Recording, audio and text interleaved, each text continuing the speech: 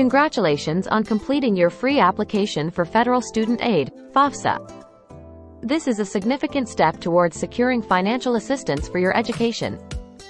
Now that you've submitted your FAFSA, there are a few important steps to take as you await your financial aid package.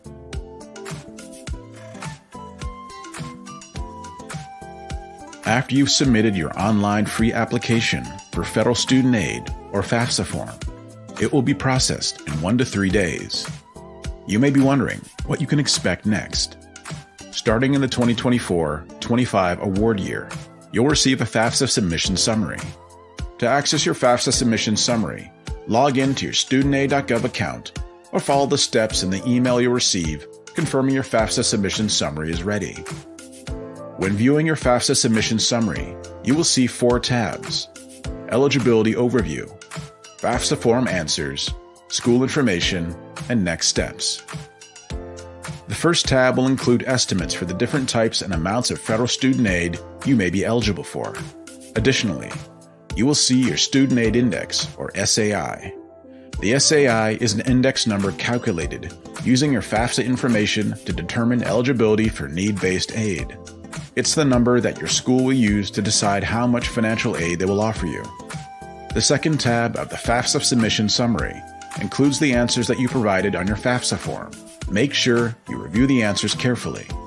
On the School Information tab of your FAFSA submission summary, you'll find information about the colleges, career schools, or trade schools that you listed on your FAFSA form.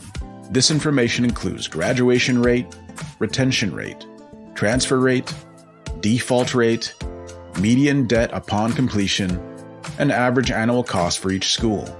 You can use this information to compare the schools. One of the most important tabs on your FAFSA submission summary is the final tab, Next Steps. Some of the next steps may require action from you, such as starting a correction or sending additional documentation to a school, while others are for your awareness. Make sure you review all the next steps carefully to avoid any issues with your financial aid. If you notice a mistake or error while reviewing the information on your FAFSA submission summary, make sure to submit a correction as soon as possible. To begin a FAFSA correction, you can select the Make a Correction button at the top of the FAFSA Form Answers tab.